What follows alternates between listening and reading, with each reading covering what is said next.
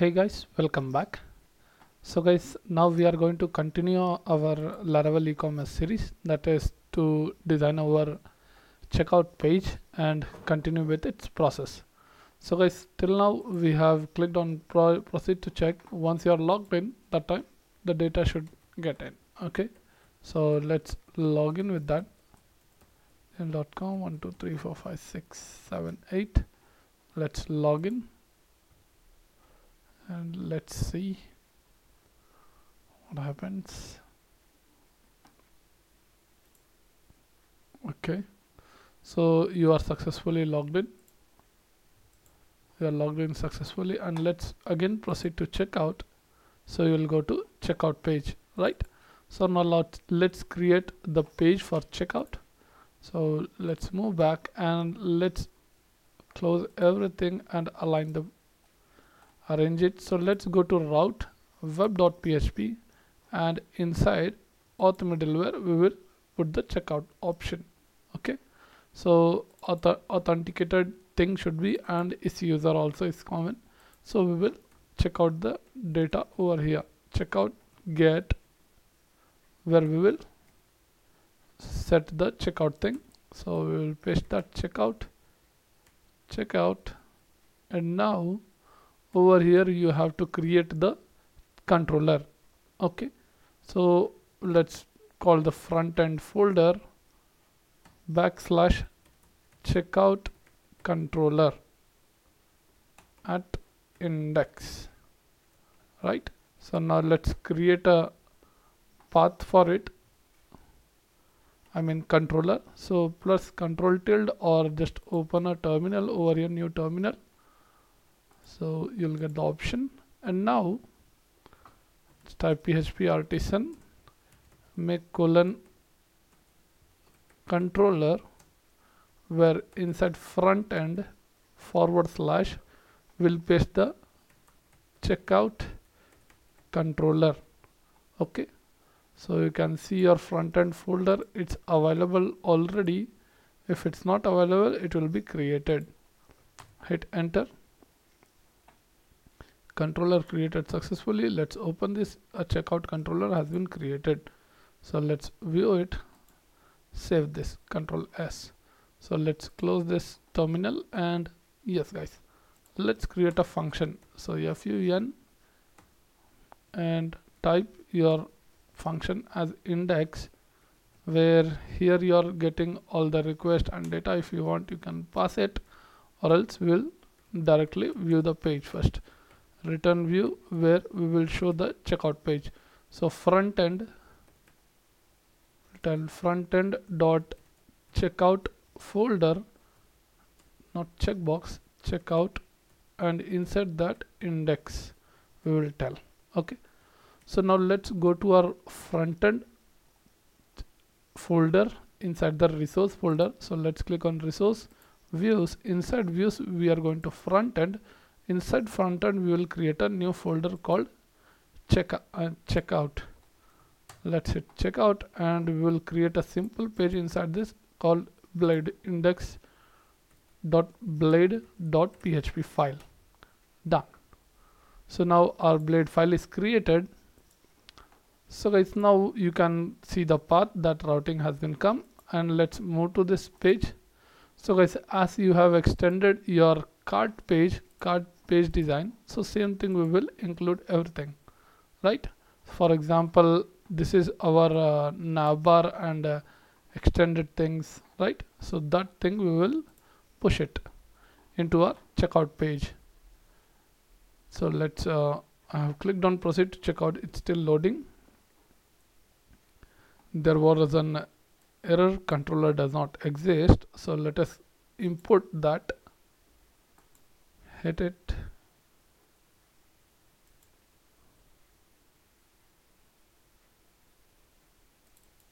Checkout. So let's copy this, and let us see the check controller we have given. Instead of that, we have to give checkout controller, right? So let's save this.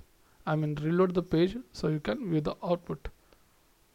Cool. So the page has been loaded, and now let us import all the files all the extensions from your cart page. So guys, as you can see, let's move to top. This is our banner section and other things. So let's import the things, and finally we'll close this section, save, and take this div tag below and end the section. Done. So guys, now let us tell this as home checkout. Copy this and your title also, make it checkout. Done, and let's reload the page and see the output. Cool. So the title also is seen as checkout, and home it is shown checkout. Great. So guys, now what we have to do, we have to design a form to be checked out, right? So guys, let's go to our table. Over here you can see in our FabCart table where we have the user table. Inside that user table we have some data, so called like address, address to, city, state, pin code, right, which is in our user table. So same data we are going to call for it.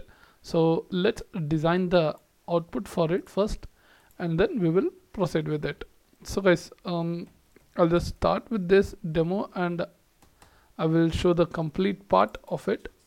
So I'll just show you one demo how we are going to create that. Input dot form control, label, where we'll tell us first name. As you can see in our user table there is only name, no first name and last name. So let's see a last name also is provided below. Okay, so you can mention that first name and last name over here also, right? So let's give a placeholder and tell this as first name. Let's save this, Control C, save, and let's reload it. Hit enter on the URL and check. So guys, this is the scenario which we are going to proceed with it, right? So we will design as and I will show you the final output now, because it will take more time to start the coding part. So I'll just complete and show you the final output. So guys, now this is our design which we have completed now. As you can see, first name, last name, phone number, alternate phone number, address, address to, city, state, and pin code we have given. Okay, so these data are already in our user table. So that thing only I have inserted over here. As you can see, phone and alternate phone, right? So thus both data over here I have fetched it, and other remaining two things also. Let's move to the code, and let me sidebar minimize this. Okay, so I just given a 7-row column inside that, and then as simple created the row and divided by 2 in 12, 6, 6 I have made it. Then after that, first name, last name, phone number, alternate phone number, then address 1 and 2, then city, state, and pin code we have given. Done. Let's save this, and now what we have to do is then finally submit the submit button, where I have given the place your order. And now to conclude all this row will minimize it and give a form tag. Okay, without forgetting, let's enter the form tag and now paste this below. Done. So once you place the order, the time the thing should go into your order table. So method post, and here you will give a URL where URL will be place hyphen order, right? So place order will mention this over here, and let's give the name also as place order itself. Let's type the name is equal to place underscore order. I have given order. One more thing will mention of button, place order button. Cool, great. So these two things we will do now, and now you will fill all the data and get the you by placing this order, right? So before that, placing order, what orders are you taking, right? So those orders we want to display here at the side. Over here I want to display over here. What data should be displayed? Our cart page data. So this cart page is there, right? So these two, product name and price and grand total, we will show. Okay, so let's copy the cart things from there and paste into this checkout page also. So as simple, when you go to your cart page, see here, when we go to cart page front end controller, let's go to our front end controller where cart page, we have created this, right? So let's copy this, the cookie which we are storing it, and let's paste it inside this checkout page. Simple. And let's extend this with route. With view we are going to put and pass this cookie data, whatever we have stored in it. Done. So if you are using cookie, make sure you are importing it. So let's import it from previous controller itself. Paste. Done. So let's save this and let me execute it. So before executing, what we have to do, we have to design our, take some data from your cart.php blade file.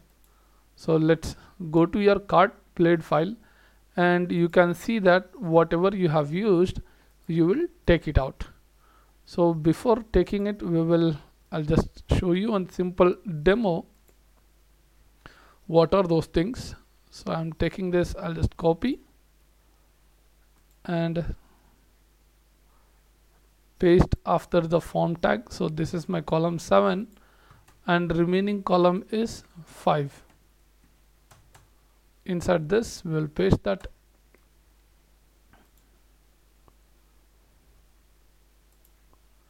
and remaining data we will tell.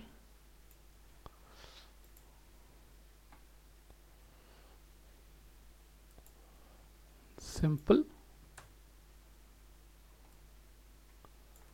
And now we will design the part over here. Okay, so as you can see, I'll just show you on demo called Ved. I will give, let me save this over here. You will get the output Ved, right? So here we are going to say only the order, product name, price and its quantity. 3 things we will show. So as simple, you can design in a table format where you will give a class for it. So let's finish it soon with this. Table head, tr, and table heading, that will be product, and then price,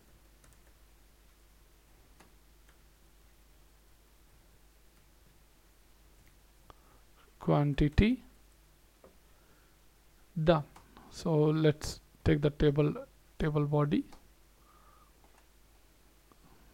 table row, table data. So where you are going to get all the details from here, okay, from your shopping cart.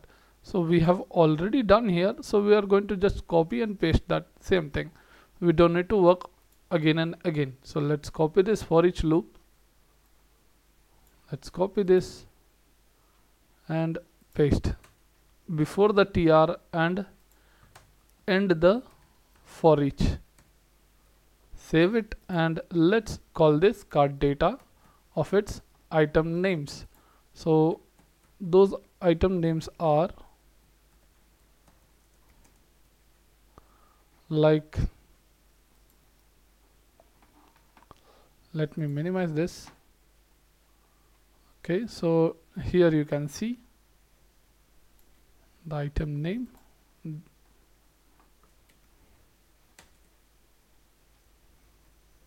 Save this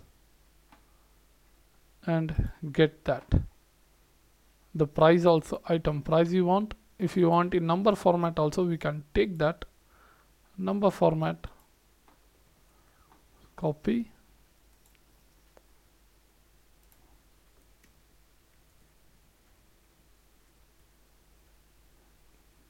and final one, quantity, that is we are going to get the quantity value we have inserted into a here item quantity. So let's copy and paste that also. Done. So now let's reload this page and check the output for it. Simple, nice. So guys, now if you want to design in nice format, you can use the card and all. So I will just show you the final output of this, of quantity and this price, total, grand total. I will just show that total thing. So let us get the total value. So to get the total value, we have to multiply with this. Where is our last code? So we are using this code to get multiplied and get the output. So it's inside the for each loop. Okay, so it's inside the for each loop. Let's hit enter, paste, that's it. So this is the quantity which we have pasted and the item price, nothing but, and multiplied and given a total value, where total is equal to 0 I have assigned with that, and then this total value we will display at below. So let's copy this, and you can tell over here after the table body HR will give horizontal row, one div tag, and inside the class we will mention text right h5, we'll give h5, and inside that we will place grand total and add it $total. Let's echo this value and save, and let's print it. If you want to assign in number format, you can assign that in number format also. So number format all in the sense means in this view. I just wanted to make it very clear.